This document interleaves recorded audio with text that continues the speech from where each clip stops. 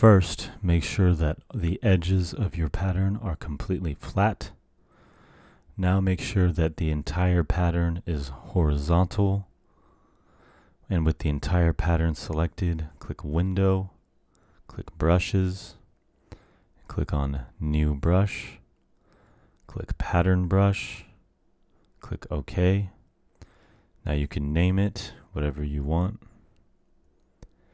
And then click on Approximate Path, click OK.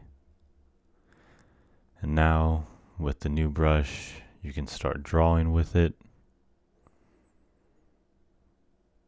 You can also make a circle, and you can apply the pattern to the circle.